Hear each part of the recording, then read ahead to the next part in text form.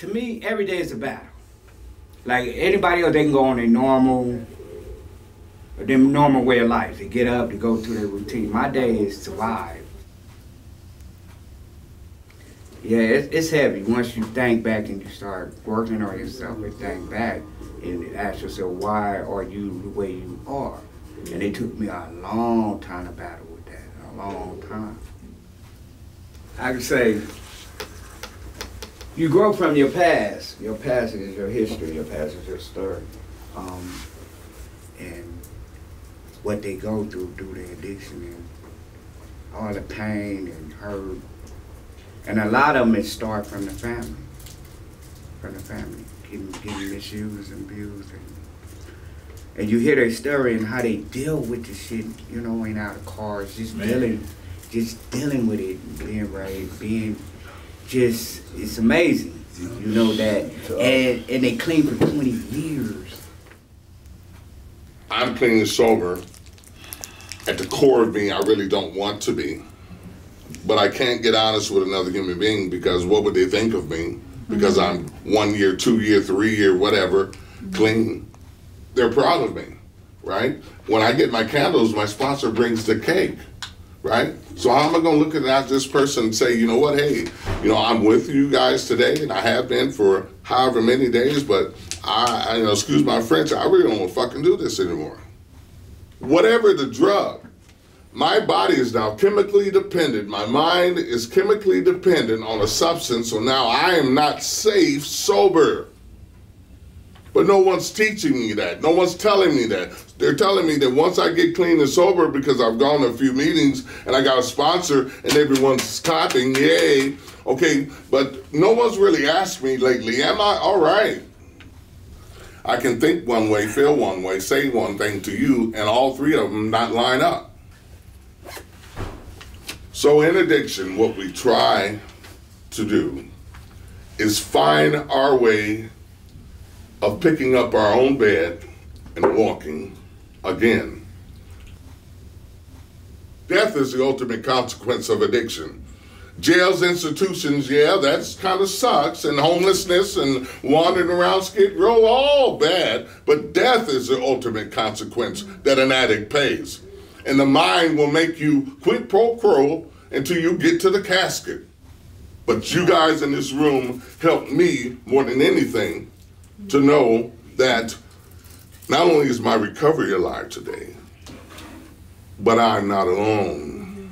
Depression, loneliness, and anger, baby boy. Because the addicts like to go in the corner, and like my dog, he likes to lick himself and be left the fuck alone. And that's what we like to do. Except we like a little cocaine or heroin with it. Addiction is just not about drugs. Yeah. Crime is an addiction. Yeah. Crime and gangs is addiction. A lot of people, it's just not about drugs. People are addicted to gangs because anything that you do over and over again, it becomes what? A lifestyle. Yeah. It's repetitive. My addiction started at 11. So the first time I did something, I fell in love. I'm not talking about with a woman. I'm talking about with the drug I was doing, right? Because it took away all that pain, all this. It took me to a fantasy, make-believe world where I was in the clouds, and I loved that feeling. 6 years before going to prison that last time, I was homeless, right? I did things I never thought I would do, right? You know, I did it because, you know, I was out of my mind with the drugs. When I come here to work, I'm under the belief, my belief, that all these people are homeless because there's drugs involved, mental illness, and they're doing both, right? And then I started to meet some people in my group. You see, my father used to load up a shotgun and say he can kill the whole family. I remember times I was going to kill my own daddy. I remember times he used to whoop on my mama, and I was a little boy, I couldn't do shit. Me and my brother, we couldn't do nothing about the shit, you know what I mean? And that hurt us. Growing up, you learn to isolate. You learn to try to shield things off because that's the way it is. You don't let everybody know your emotions and your feelings. You try to hide that. But behind closed doors, you hurt like hell. I mean, you just don't know. It's a lot of pain.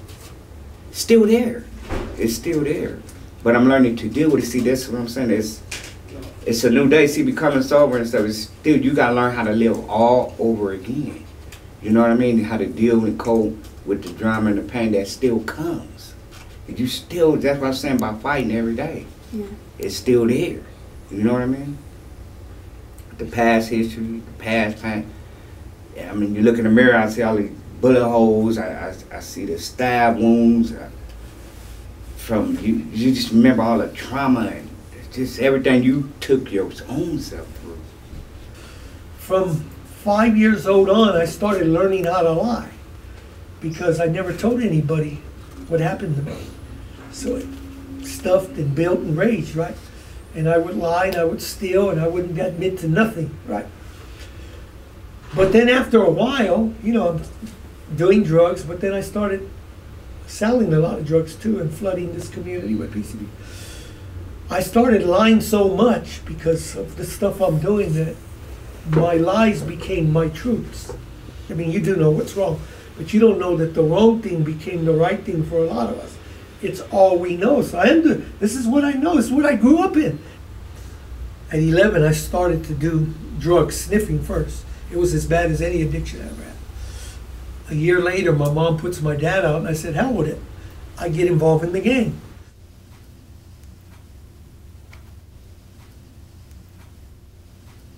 Acceptance. What are the things that I have a hard time accepting? Who you are. And what are the things that I'm working on that I need to accept because it's still affecting me?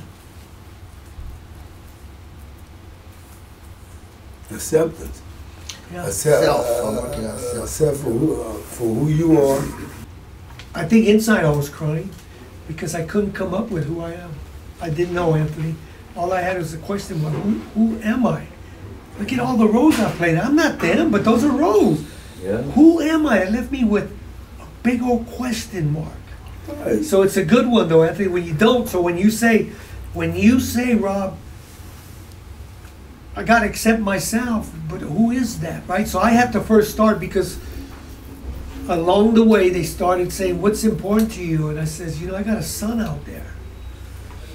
You know what I mean? Who I love more than anybody. And they look at me. They're soft. They're being soft with me. I said, you do?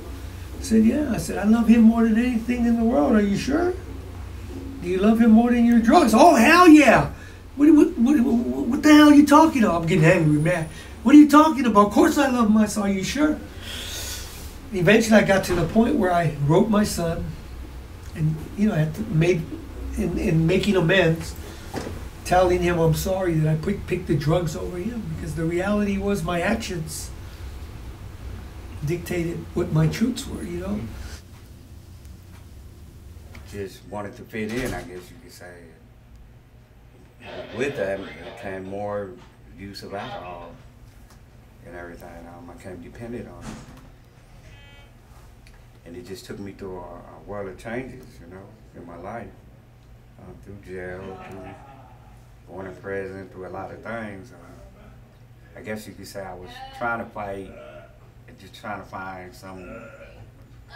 some good out of it, which I wanted, I didn't really want the life I was in, but I was stuck in it. Last year, on March of last year, I was shot 7 times, and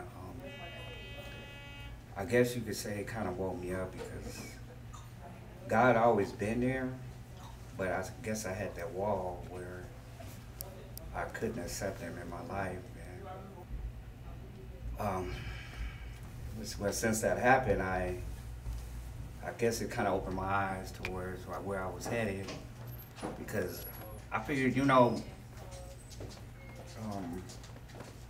my lifetime, I didn't care if I die or not, I guess. I'm 60 years old, and if you asked me 20 years or 30 years ago, would I end up on Skid Row? I would say no way. I didn't want to kill myself, but I was just had given up. I was tired. and I was sick. But I said, you know what, if I don't fight, who's gonna fight for me? And then me having the dog, he's been through this journey with me, so I was on his behalf. I said I have to fight. Smokey, I'm gonna say number one, because I'm gonna say he's been through this journey with me, this whole entire journey. So, you know, he can't talk, but he can still communicate, and he knows when I'm feeling good, he knows when I'm not. He feels my emotion, he'll come lay his head on my chest. When I go outside, I look at people's face, their facial expressions, and I see a lot of hurt and pain. Or just ask them, you know, I always ask how long you been on Skid Row and what's your story. But a lot of people had jobs, work, you know, just different reasons. After serving 22 years in prison and going to jail when I was 15 years old, when I got out, the world was so fast, and my pride prevented me from asking for help. And when I start thinking like that, that's when I start putting myself in people's shoes and learning what it is to be a good person and changing the way I believe, you know? And I'm telling you, since I've been in the Weingart, my perspective on life has changed drastically in a positive way. But you know, I just want to say this too. When you become homeless, you really find out who is your friend. You know, friendship to me is not about when things are good. Friendship is when that your friend is going through something. That's when your friendship kicks in and you be that friend. No one really helped me, so I just say, you know what, I made it so far by myself. Screw that. That's how I feel. You know, I'm not mad at them. I forgive them, but I don't forget. I'm not ashamed of what has happened to me. That's why I want to tell my story. Coming through that, I realized that I had to change. If I want something good out of my life, I have to change. And it started with the way I think. It started with me, not just with us and alcohol. It's me and what I feel inside, the pain I have inside, which I still battle every day. Sometimes you have to forgive yourself to move on and forgive others with love. And make sure you forgive them with love, not no hatred, not holding that to the side, not even towards yourself. And I think from that, freedom will come and peace of mind will come and you'll be able to move on. Right now, I got you to say I'm at peace with myself right now. Evil is learned. Good is learned. Bad behavior, good behavior is all learned. You understand what I'm saying? And that's what really life is about. It's not about worrying about death and worrying about, you know, all these other things that distracts us from being, you know, mothers, brothers, sisters, friends, and just a normal neighbor or coworker. You understand what I'm saying? That's where my mind is at. That's where I want to be at. That's how I want to live my life. And am I perfect? No. You know what I'm saying? And that's the beautiful thing about just being a human being is that we know everyone making mistakes. Don't judge unless you've been there. Unless you felt the pain that other people felt or feel. So do not judge because you don't know what nobody going through or been through. I believe that some people can't even live the half of the life that we've been through and survive. You know, drugs ruin lives, right? Right. Well, guess what? Drugs ruined that life. I like that. The drugs took me off course. So they ruined that life. So it's not a bad thing. So in other words, the drugs saved me from that lifestyle. Even though it gave me hell for a long time, it saved me from that lifestyle. It's pretty interesting when I think of it that way, right?